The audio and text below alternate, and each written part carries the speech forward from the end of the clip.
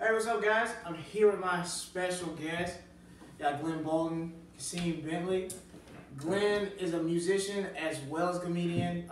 Hit that link down below. Go check out some of his stuff. He's really talented. I can vouch for him. I've actually seen it. I'm not just blowing smoke right here.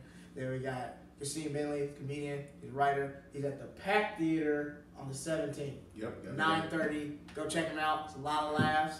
But today they're on Secret Black People Meeting, episode 10. This is the 10th episode. So this is kind of special. This is kind of, this is double digits. We haven't hit double digits on any show just yet. So it's really exciting. But yeah, I just brought these guys here. We're going to talk about comedy for a little bit, talk about the internet, because it might get taken away from us, but we're going to get to that. So Glenn, where are you from? I'm from Kansas City. Okay, Kansas City. Yeah. Is that Missouri or Kansas? Because I know there's two Kansas cities, right? A lot of people don't know that. But geographically, like, it's all one city. It's just on two sides of a state line. Okay. But Kansas City, it's weird. Like, it started in Missouri. That's where most of Kansas City is. Okay. It started in Missouri. And then I guess people were like, you know what? Screw this whole Confederacy thing. I'm just going to go over here to this Kansas place. Yeah. And we're going to start another Kansas City.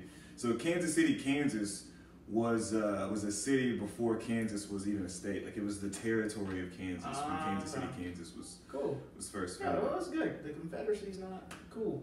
Yeah, definitely. I'm from Mississippi. I don't really like it either. No. Where are you from? San Francisco. Ah, so you don't have to deal with the Confederacy. No. That's good. Nah, man. Count it all joy, my brother. I mean, but we gotta deal with stuff. Oh yeah, You know, like once you go into Marin, you know what I mean?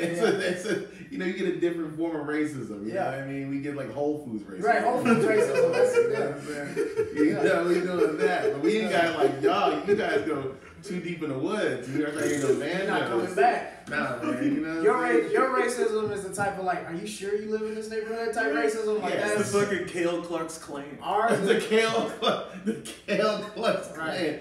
Yeah, it's like a bed and breakfast. What the fuck? That is hilarious. That is great. Like if I owned a juicery, I would name a drink the KKK Carol Klux Klan. Like I would have that. That was the greatest. People's heads would explode when they saw Oh my that. gosh! All these little like white liberal people, they would I'm never take it. triggered. Right.